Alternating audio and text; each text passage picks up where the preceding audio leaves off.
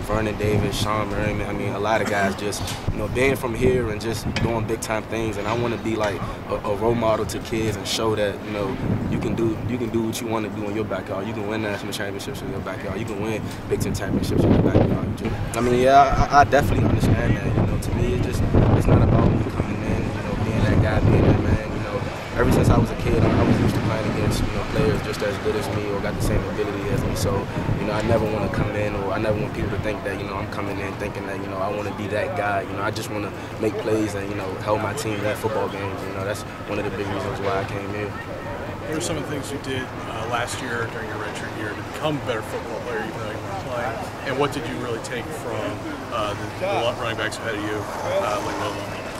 I took a lot because them guys were experienced. So last year, like I said, I kind of took the sit back. Even though I wasn't playing, I was coming out here, I practiced, just running my butt off, listening to the little things, and just being coachable. And anything that I had a problem with, I always asked Ty, I always asked Jake, and I always asked Logan every time I did. They always had questions for me. So that's basically all I did last year, and I kind of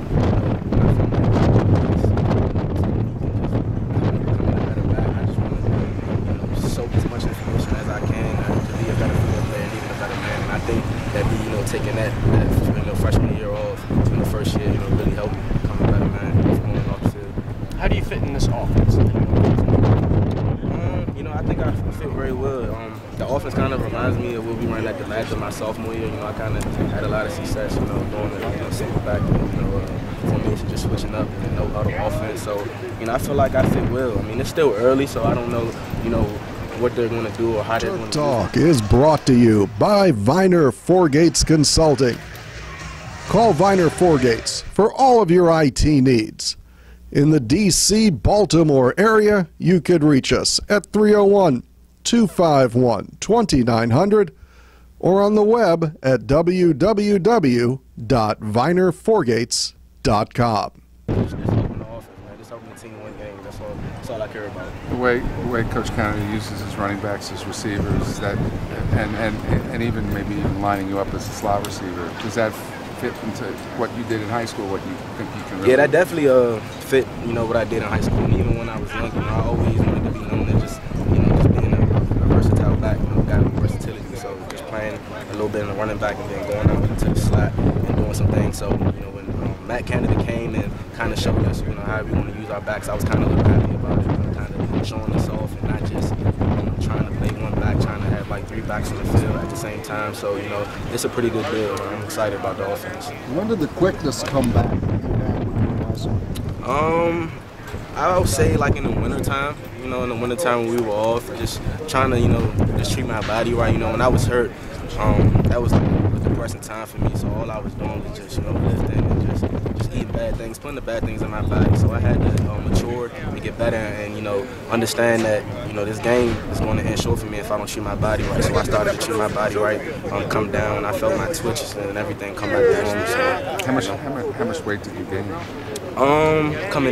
Coming in around. Well, you said you started putting bad things in your body. Oh, I gained a lot. I gained like 15 pounds. So like coming in, so I was like pretty heavy. And people say I could still move a little bit, but I felt like I was a little bit slow. So I gained a lot of weight, and then just was working hard on losing it. So. Call freshman 15. Yeah, freshman 15. Definitely freshman 15. Where are you at weight-wise now? I'm 195, back to my regular weight. What I'm used to playing at. Feel comfortable playing that. So. Anthony, when you take the field that first game you get out there, what's going to be going through your mind, you think? Oh man, it's going to be pretty emotional for me. Even in the spring game, just putting pads on, getting ready for the game, and actually, hearing my number 45, you got this rep, you got the next rep, just hearing that, it's going to feel good again. Playing in front of my family and friends, I'm from here, so every time I step on the field in the game, even my first game, it's going to mean a lot to me. This year, I know that it's coming. It's kind of like a humble experience. I know where I came from and where I've been, so it's going to be pretty special to me and my family and some of my teammates.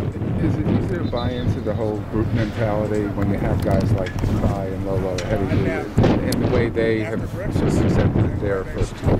Yeah, definitely, because for me, I want to be around good players. I don't want to be the guy just to being the only one doing things or just making plays. I want to be around just good players. So at first when I first came in, I had to get adjusted. There was a lot of good backs. a lot of good backs playing, but I had to understand, like, this is how we're going to win ball games. This is how, you know, Maryland's going to, you know, come up on top. You know, like we used to be just putting guys in there, you know, Lowe, Ty, you know, me, Javon Lee, Tayon Freeman, Jake Funk, like, every guy I just named, you know, is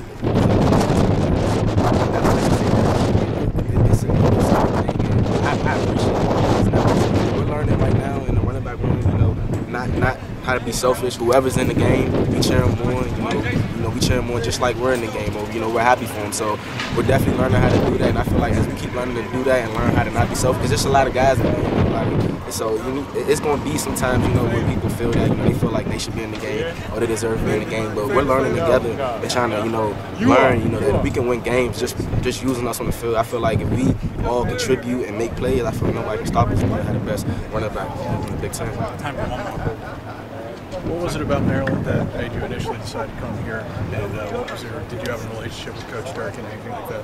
I definitely had a good relationship with Coach Durkin and Azar, and you know, I was up here. Everybody knows I was up here like all the time. Like after school, you know, when I was injured, I would just be bored. I'm gonna go over to Maryland and chill with Azar, Durkin, and some of the team. So as I kept doing that, I would go back home and just think about the recruitment, and I would realize, like, you know, I feel comfortable here. Like, this is my family. I come to the practice every day. It's just not like I'm going to visit somewhere like Miami or Alabama, just going somewhere and just, you know, popping up on them one time, and then they know I'm coming, so you know, they gotta prep me this and do that. I just popped up here every time.